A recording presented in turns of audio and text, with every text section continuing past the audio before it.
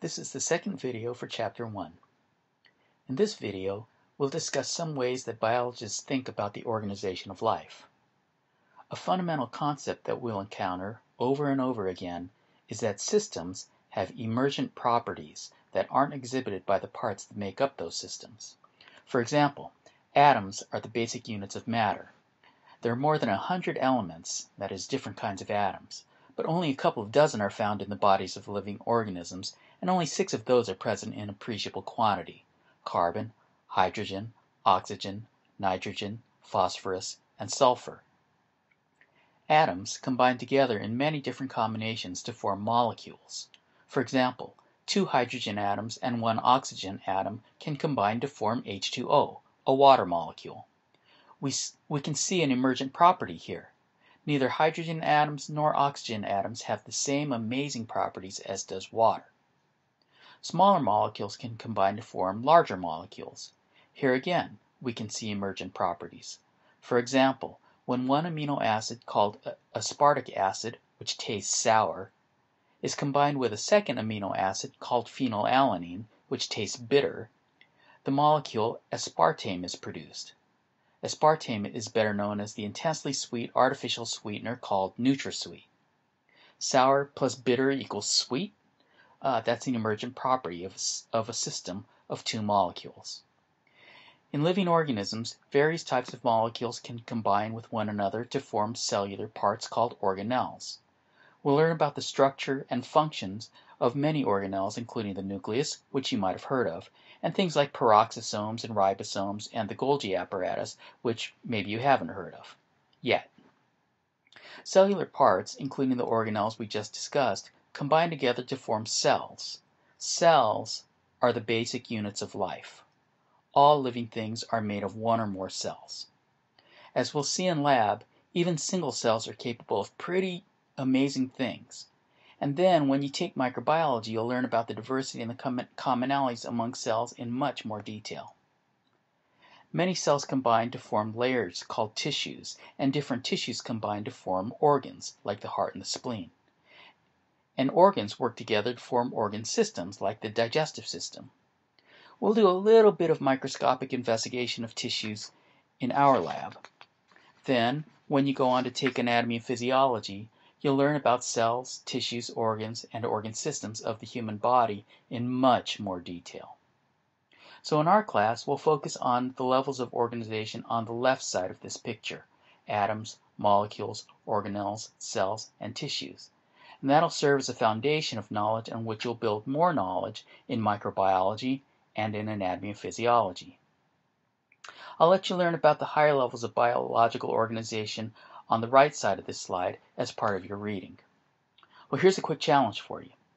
Think of something you know well: music, sports, cooking, video games, whatever.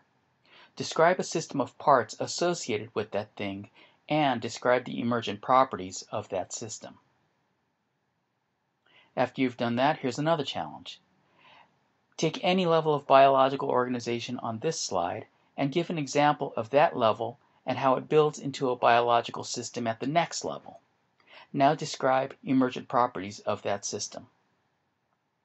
If you're confident in your responses to these challenges, good on you. If you're not sure, come to class and ask me about it. Well, let's move on to the next slide.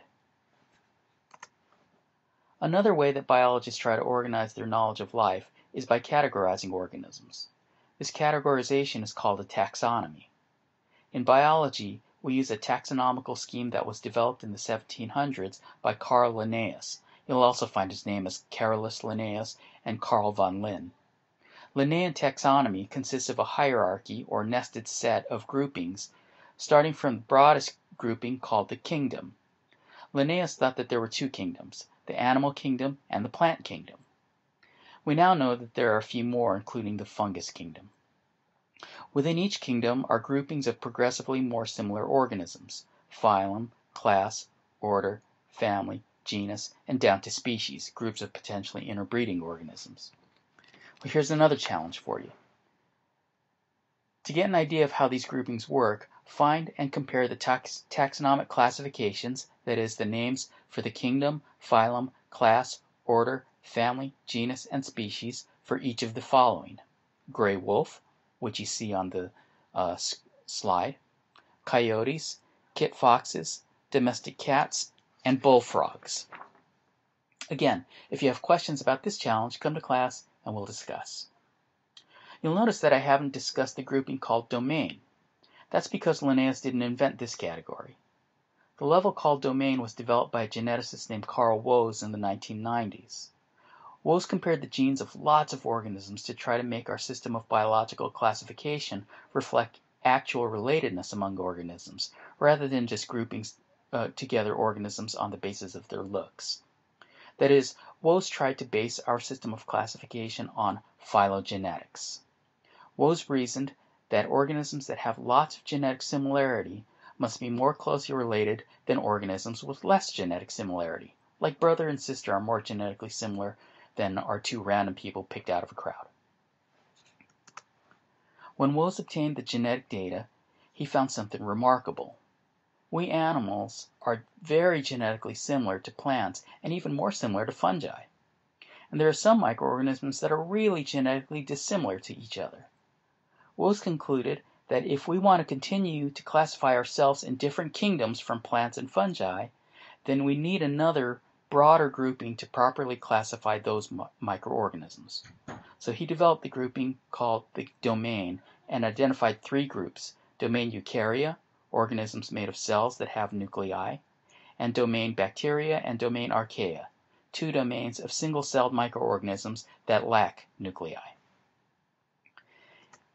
In a phylogenetic tree like the one shown here, the closer two branch points are to one another, the more genetically related those two groups are to one another, and each branch point represents a common ancestor. In this way, a phylogenetic tree is constructed similarly to a family tree. Well, that's it for now. See you in the next video.